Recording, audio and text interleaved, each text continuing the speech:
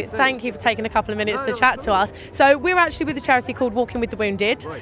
So obviously this is massive for us. What would you say? How important is it that people get behind us as a charity? Really, it's phenomenally important, and anything that a film like this can do to help to raise awareness and to just remind people of the human cost of seeing conflict, and especially in a time when yes, we have this sort of visceral, immediate footage being fed to us from the front line all the time, but at the same time, we're all strangely kind of detached and divorced by it, and people are very statistical about it and whatnot. Anything that work like this can do to help raise that awareness is a good thing, I think. And what was it like working on the film?